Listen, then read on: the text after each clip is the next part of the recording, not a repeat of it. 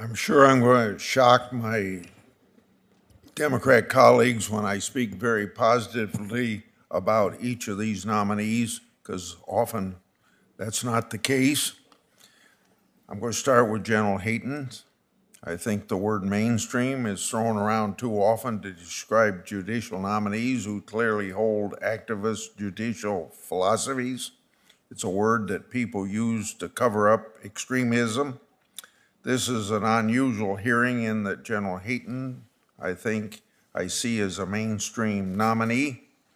The best I can tell, he's exactly the kind of circuit judge I'd expect to be nominated by a Democrat president. He'd have been right at home under Obama or Clinton. In fact, in many ways, General Hayton reminds me of a Trump nominee. He graduated from a good law school, clerked on the Supreme Court.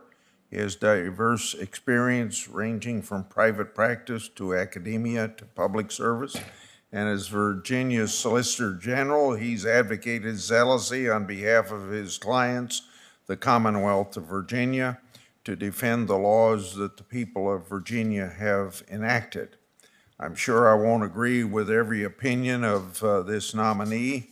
As he writes, if he is confirmed as a judge, I bet I don't agree with his politics. As a moderating force on the Fourth Circuit, which is an activist court that's well outside the mainstream of federal appeals courts, with a Democrat president in a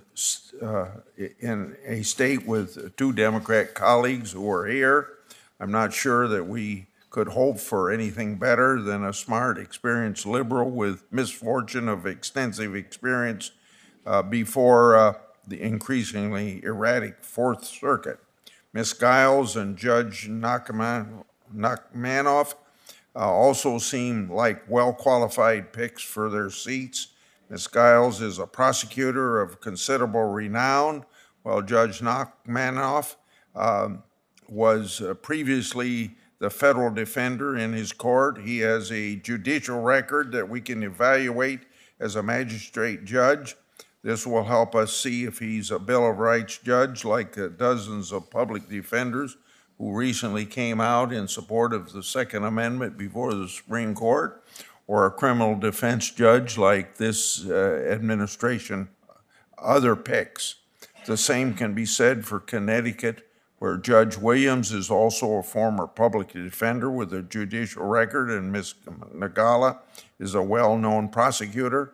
Ms. Nagala has argued against some basic constitutional rights under the Second Amendment, though I'll probably want to ask her about that. Lastly, Mr. Dellinger, who's been nominated to run the Office of Legal Counsel.